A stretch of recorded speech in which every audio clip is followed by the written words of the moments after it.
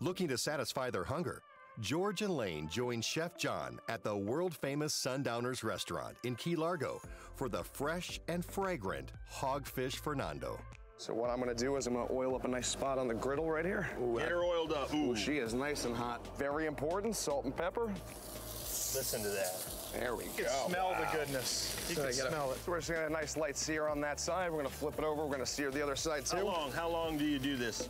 I'm gonna say we're gonna have this fish cooked in about 2 to 3 minutes. Wow. So while I got that going, I'm gonna get a little bit of garlic butter in my saute pan over here. George has a little bit of drool coming out. A little bit of garlic butter right there. Oh, we're nice and hot over here too. Look at that. So what we're gonna do now, we're gonna get our tomatoes in there. The fresh cut tomatoes. Ooh, absolutely, a little salt and pepper. Can't do anything without seasoning. Just kind of amplifies the flavor of everything. Gotta season all your foods, folks. Salt and pepper on everything. The difference between good food and great food, seasoning. Seasoning. We're gonna flip our fish over here.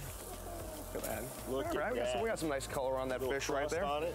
So really with the Hogfish Fernando sauce, we're just trying to get the tomatoes hot, and we're just trying to get the crab hot. Okay. You know, the crab's already cooked. We don't want to hammer the crab. You know, we don't want to overcook it. Right. But you can never have too much crab in any dish. Oh, no, I don't think so. We're gonna put this off to the side real quick because we don't want to burn the butter.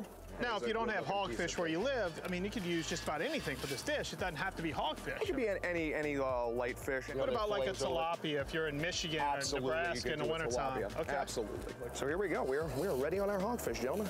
Topped with the warmed garlic butter, tomato, and crab mixture, Chef John serves the Hogfish Fernando over a bed of sautéed green beans for a delicious companion to a gorgeous Sundowners sunset.